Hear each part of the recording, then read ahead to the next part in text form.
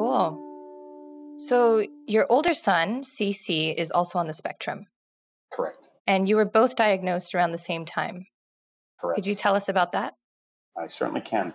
I was enjoying a rather non-traditional but perfectly okay life as a starving playwright by night, but I had kind of a cool, stupid day job, as we used to call them back then, where I was the minor league diplomat at the United Nations representing an NGO called Veterans for Peace, which is pretty much like it sounds. It's kind of the left of center veterans organization in the United States.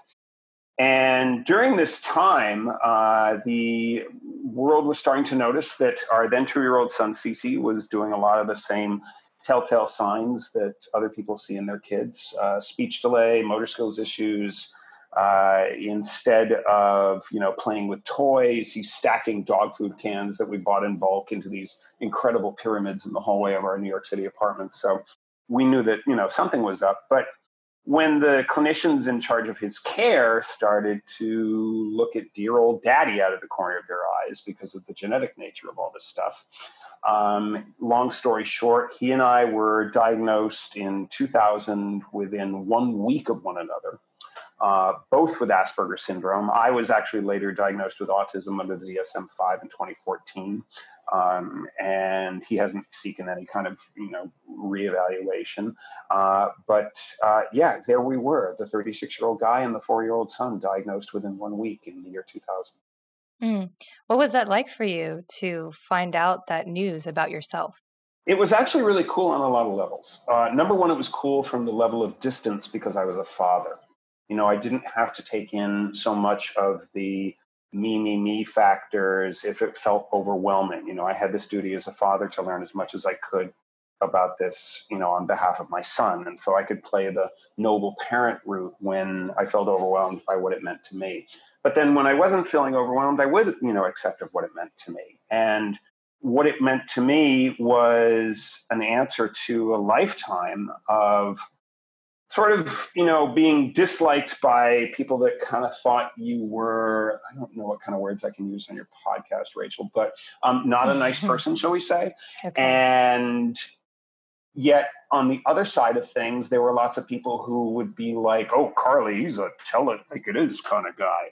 And I knew that both of these, encampments were completely wrong in terms of their understanding of what made me tick.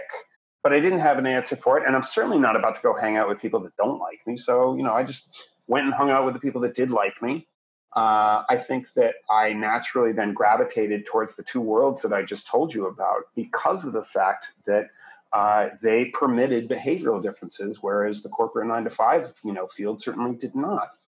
In theater, if you're not a little weird, it's kind of hard to find work. And, in the field of, where there's dying kids all over the place, and you're part of the engine that's saving lives, you get a free pass if you say an inappropriate thing to your boss every once in a while or step on the wrong person's toes.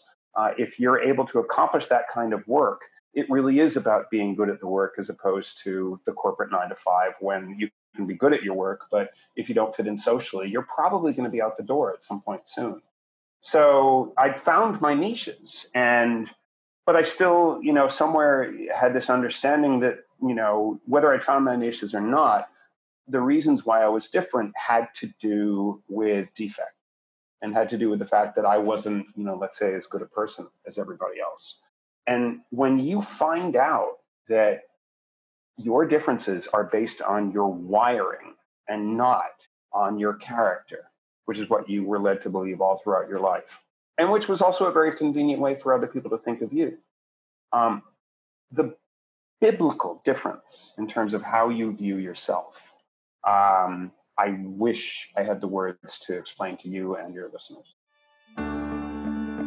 You've been watching Autism Knows No Borders. If you like this video, please give it a thumbs up and subscribe to our channel. Also, we'd love to hear from you, so let us know what you think in the comments section. Click here to watch this interview in its entirety. You can also find us on your favorite podcast app. Tune in each week for engaging conversations of how people across the globe are inspiring change and building community. Thanks for watching. Take care.